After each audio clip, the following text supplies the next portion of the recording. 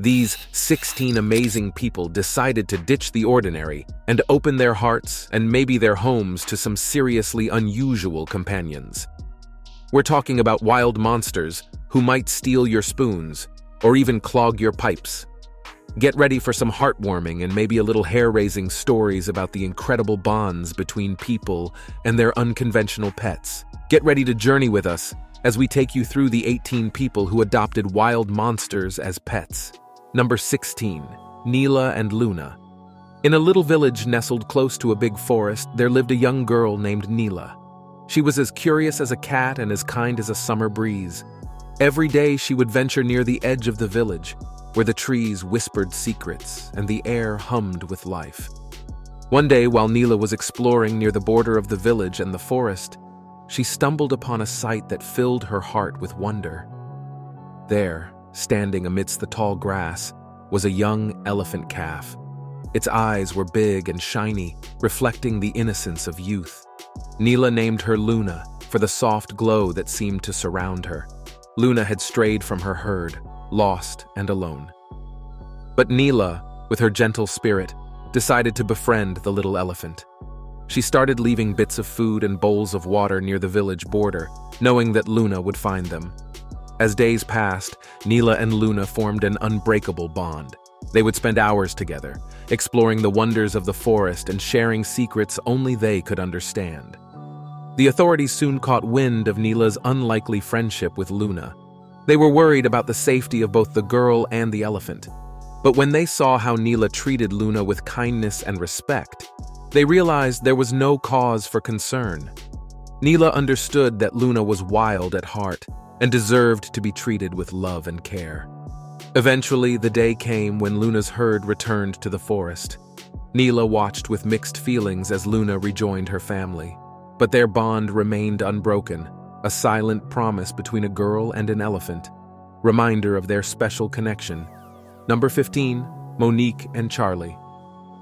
During a sunny day in South Africa, Monique, a kind-hearted wildlife helper, stumbled upon a tiny, lonely baby chimpanzee that he later named Charlie.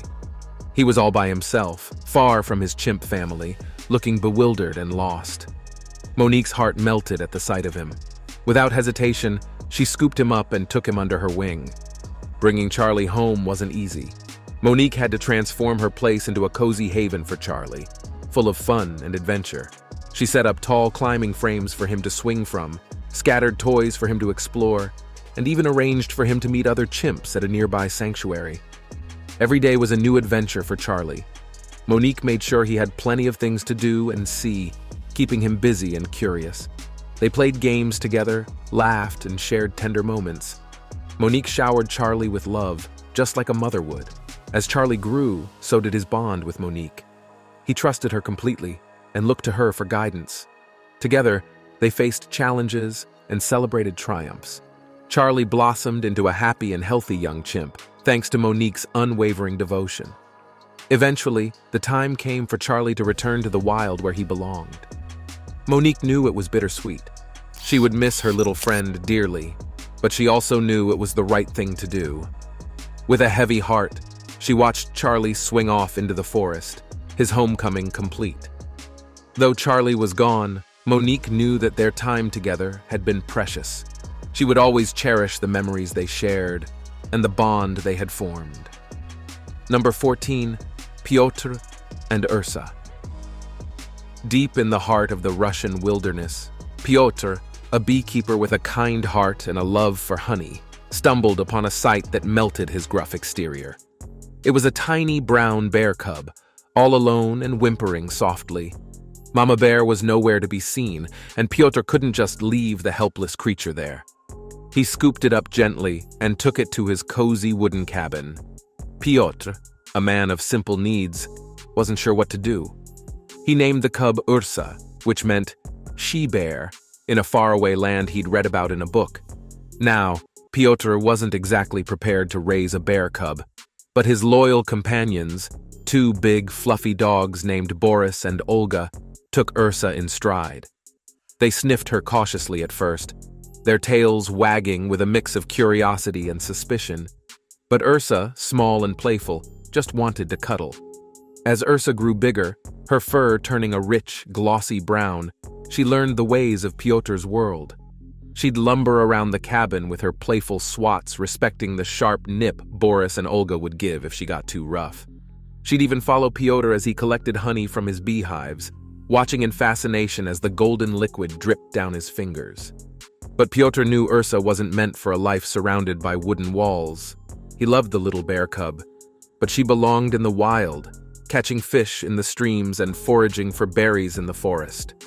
So, with a heavy heart, Piotr started training Ursa for her return to the wilderness. He taught her how to sniff out danger, how to climb trees to escape from trouble, and most importantly, how to find food on her own. It wasn't easy.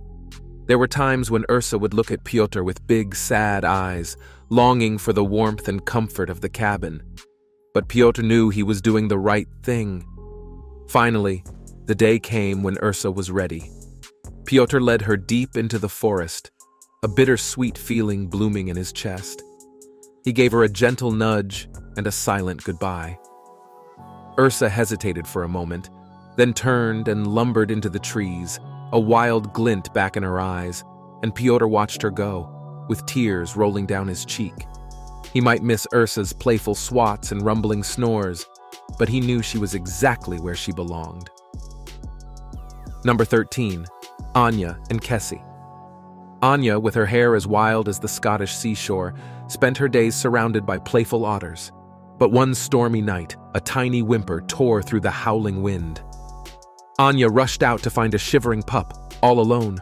Lost and scared, the pup clutched at Anya's gloved finger. Anya named the pup Kessie. Kessie, with eyes like black marbles and fur as soft as down, clung to Anya for warmth. Anya nursed Kessie back to health, feeding her yummy fish smoothies and wrapping her in cozy towels. But Anya knew otters were like kids. They needed friends to play with, to wrestle and chase each other in the water. Otters were family creatures, and Kessie, all alone, was like a lost puppy. Anya, with a wrinkle on her brow, sat by the seashore, the sea breeze carrying her worries away. Suddenly, a bright idea popped into her head like a cork from a champagne bottle. She contacted the kind folks at the nearby Otter Rescue Center. Together, they built a special place for Kessie, a cozy enclosure with a pool and soft pebbles, just like the beach. But the best part? The enclosure was right next to the bigger otter pool, where a whole otter family splashed and frolicked. Kessie, at first a little shy, peeked through a hole in the fence. There she saw other otters zooming around, diving like furry torpedoes and wrestling in a happy mess. A wide smile like a slice of sunshine spread across Kessie's face. Soon she was chirping and chattering, eager to join the fun. The other otters, curious about their new neighbor, swam closer. Noses twitched, greetings were exchanged, and soon, Kessie was part of the otter games. Every day, Anya would visit Kessie. They'd play fetch with a shiny pebble, Anya splashing it in the pool for Kessie to retrieve. Anya knew then that she had found the perfect solution, one that filled Kessie's days with love, laughter, and otter friendships. Number 12. Miguel and Felipe. Miguel, a weathered fisherman with a large heart, stumbled upon a sight that tugged at his soul. A tiny sloth, no bigger than a melon, clung desperately to a branch, its big, doleful eyes reflecting pure terror. Poachers, those men who plundered the rainforest with no regard for life, had snatched its mother away. Miguel knew the rainforest like the lines on his own weathered hands, and he understood that sloths, with their slow-motion ways and fondness for solitude, wouldn't thrive in captivity. But this little one, christened Felipe by Miguel, whimpered with a loneliness that mirrored the silent forest after the poachers had gone. So Miguel, with a calloused hand, gentle as a whisper, built a special haven for Felipe. He weaved a web of branches, strong enough to hold the little sloth's weight, mimicking the tall trees Felipe would one day call home. Soft moss, gathered with care, cushioned the enclosure, a comforting bed far better than the cold, hard branch he clung to earlier. Every day, Miguel brought Felipe a bounty of leaves, the kind sloths loved most. He watched patiently as the little one, at first wary, then curious, reached out a tentative claw and took a bite. With each passing day, Felipe grew stronger, his fur regaining its healthy sheen, and his eyes, once filled with fear, now sparkled with a newfound curiosity. But Miguel, a wise man of the rainforest, knew his role wasn't to be a replacement mother, but a guide. He would provide for Felipe, nurture him back to health, but most importantly, he would keep alive the wild spirit that pulsed within the little sloth. Felipe belonged to the rainforest, and Miguel, with a heart full of love, helped him find his way back. Number 11. The bobcat in disguise. In the middle of Minnesota, where the wind whispers through the trees and rain sometimes pours down, a gardener discovered something that made his heart ache. A tiny kitten, lost and mewling sadly in the storm. Without hesitating, he took the fragile little creature home, feeling a rush of concern. What he didn't realize at first was that this simple act of kindness would unravel into a tale as captivating as any mystery novel. As time passed by, the gardener cared for the kitten tenderly, nursing it back to health with endless love. But as the kitten grew, it became evident that it wasn't your typical house cat. Its ears were a tad too pointed, its paws a bit too large. Then, like a secret waiting to be revealed, the truth emerged. This was no ordinary kitten. Unbeknownst to him, the gardener had taken in a baby bobcat. With this revelation, the gardener embarked on a journey akin to that of a detective, determined to uncover the mystery of his newfound friend's true identity. Knowing when to seek assistance, he reached out to experts at a nearby wildlife center. With their guidance and his unwavering resolve, the caregivers at the center labored tirelessly to ensure the bobcat's well-being and eventual return to its natural habitat. Through rehabilitation and attentive nurturing, the bobcat rediscovered its wild instincts, its untamed spirit undiminished by its time spent in captivity. And so, the bobcat reclaimed its rightful place among the trees and hills, forever a part of the landscape that had once provided it refuge. Number 10. The woman who lives with two tigers. Janice Haley lives in Florida with two Bengal tigers. Unlike most people who prefer regular pet cats, Janice enjoys the company of wilder animals. She shares her cozy home with two huge tigers, each weighing a massive 400 pounds. Janice doesn't just consider these animals as pets, she sees them as beloved family members. Their presence inspired her to leave her office job and start a sanctuary dedicated to providing a happy life for these majestic creatures. In a world where keeping tigers captive sparks controversy, Janice's sanctuary offers a different perspective. It's a place where love and respect form the foundation of the relationship between humans and animals. Janice is committed to demonstrating that peaceful coexistence with powerful predators is not only possible, but also highly rewarding. Through her sanctuary, Janice and her team emphasize the importance of kindness and understanding in human-animal relationships.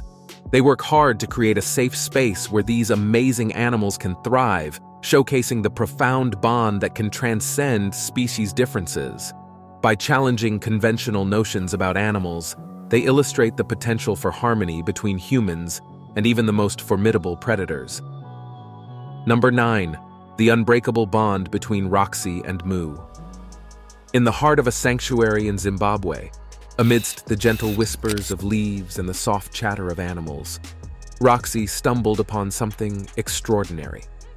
There, she discovered a baby elephant all by itself, separated from its family. This unexpected encounter marked the beginning of a remarkable tale of compassion and companionship between Roxy and the baby elephant, whom she lovingly named Moo. Roxy faced a daunting task ahead. She had to care for this vulnerable baby elephant, but she was resolute in her determination. With love and patience, she embraced the challenge, working tirelessly to nurture Moo back to health and happiness. From feeding Moo with a bottle to helping her conquer her fear of water, each step forward strengthened the bond between them. As time went by, Roxy and Moo grew even closer. They developed a profound trust in each other and found joy in each other's company within the sanctuary. Despite their differences in size and strength, They became the closest of friends. Moo, now a symbol of hope and resilience, frolics happily, showcasing the spirit that Roxy helped to flourish within her. Moo will forever carry the memory of Roxy's kindness that rescued her. Number 8. Mary and Rambo. Not many people are friends with alligators, but somewhere, in the middle of Florida, Mary found an unusual friend, a 15-year-old alligator. It was love at first sight for Mary, who quickly named the alligator Rambo. Soon they became friends as Mary raised Rambo to be her pet. But their friendship faced a big problem when state officials worried about where Rambo lived. Mary didn't give up on her scaly friend. She put up warning signs and got a special permit to keep him. She stood strong against the chance they might be separated, and ever since, they have lived together happily. While there are no signs of problems between Mary and Rambo, it is just really weird to see a person having a 15-year-old alligator as a pet. Number 7. Messi the puma. Maria and Alexander had a big surprise when they visited the zoo one day. They met a cute puma cub named Messi, who caught their attention right away. They were so amazed by Messi that they decided to take him home and make him part of their family. But bringing Messi home wasn't easy. They had to do a lot of work to get everything ready for him. They changed things around in their house to make sure Messi had everything he needed to be happy and safe. They even made special areas just for him and planned his meals very carefully. However, it wasn't all easy peasy. Their other cat, Kira, wasn't too sure about having Messi around at first. It took some time for everyone to get used to one another. Despite the challenges, Maria and Alexander knew that Messi belonged with them. They thought that Messi came into their lives for a reason, and they believed that unexpected things like this could turn into wonderful opportunities. Number 6. Anna and Jupiter. Anna was a teacher who discovered her true calling in rescuing wildlife and made a safe haven for animals that were mistreated or left behind. The heart of the story revolves around Jupiter, a magnificent lioness that Anna rescued from a tough life in a circus. Anna and Jupiter formed a strong bond built on mutual understanding and respect. However, their joy was threatened when authorities questioned Anna's ability to care for Jupiter properly. Anna didn't give up easily. She fought courageously to prove that she could provide Jupiter and other animals like her with the love and care they deserved. Despite facing challenges, Anna remained determined to defend her cause. Subscribers pick. This Lakeland woman is one of the amazing humans we have discussed so far. She found an alligator and decided to keep it for herself as a pet. Not only that, she decided to train this pet to communicate with her and be a great companion. But as things were going smoothly between them, the state conservation officials stepped in and attempted to take the alligator away from her. It was a long legal battle between this woman and the officials, but eventually, the state conservation officials reversed their decision regarding the alligator. They allowed her to keep it instead of taking it from her. So far, what do you think about these scary pets? Which of them do you think you can have as a pet in the future? Let us know in the comments below. Number 5. Coco the gorilla. In 1971, Penny Patterson, a student at Stanford University, met a young gorilla named Coco at the San Francisco Zoo. This meeting marked the beginning of an extraordinary journey that captivated people worldwide. Penny's goal was to improve communication between humans and animals. To achieve this, she introduced Coco to sign language, a groundbreaking approach at the time. This revolutionary idea challenged existing beliefs about animal communication and intelligence. Penny's dedication and patience fostered a deep bond between her and Coco, transcending species boundaries.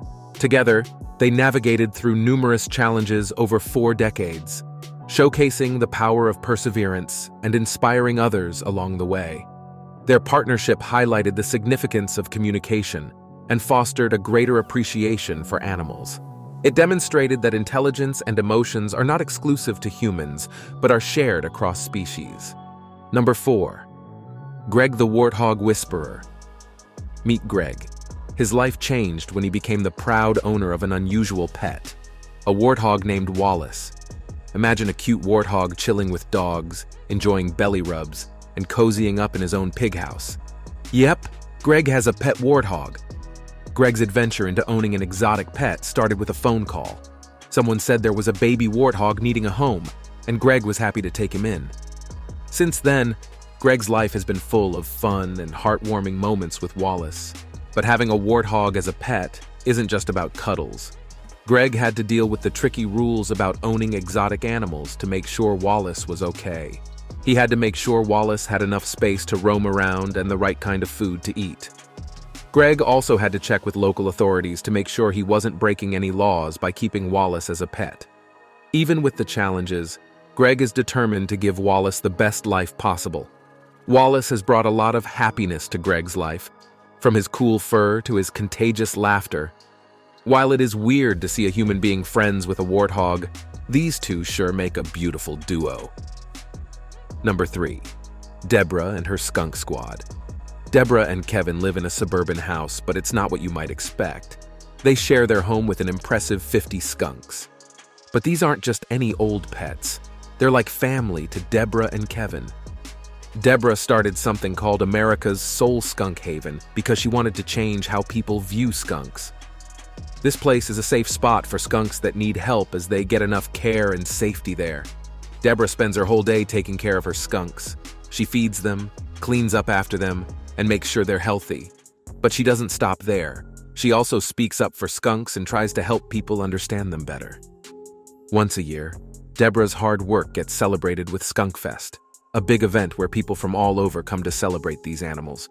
Skunk fans and curious folks alike gather to see and learn about skunks. Through Deborah's dedication, she shows that having unusual pets can bring joy. She challenges what people think is normal and helps people see the special connection between humans and animals. Number 2. Girl and Owl. In a heartwarming video from 2015, a young girl and an owl shared a special moment that caught the attention of people all around the world. The video became really popular because it showed something unexpected: the girl hugging the owl. Normally, owls are known to be shy creatures that usually keep to themselves, but in this video, the owl didn't seem shy at all. Instead, it seemed to really enjoy being hugged by the girl, and it even snuggled up close to her. This sweet moment made a lot of people think differently about wild animals and how they can connect with humans.